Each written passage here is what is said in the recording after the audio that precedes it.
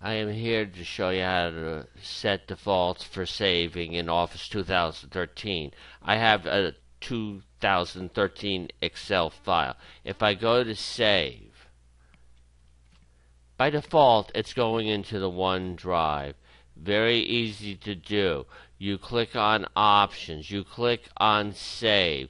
Do you see where it says Save to Computer by default?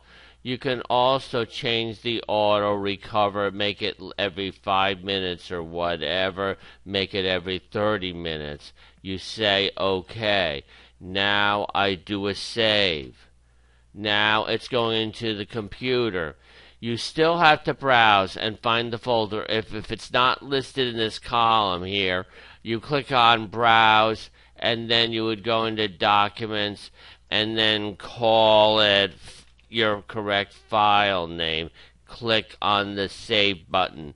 If you're going to do this, you got to change the options in Word, Excel, and PowerPoint. So be consistent, be careful with the save.